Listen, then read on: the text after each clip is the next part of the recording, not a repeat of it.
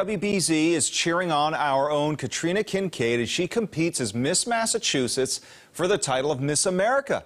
The pageant is underway right now. Our own Kristina is at Mohegan Sun with the details.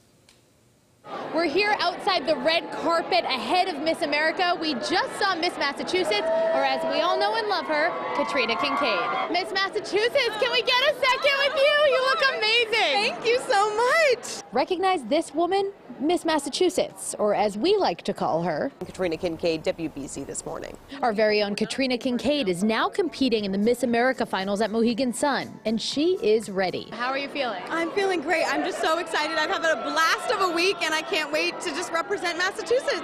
Miss Massachusetts has never won the title in the 100 years of Miss America. And while that's a record ready to be broken, Katrina has already broken barriers. She's the first Muslim Miss Massachusetts. It is surreal. We have been on this journey now for a little over 10 years. Her biggest fans, aka her family, are here at Mohegan Sun to watch her take the stage.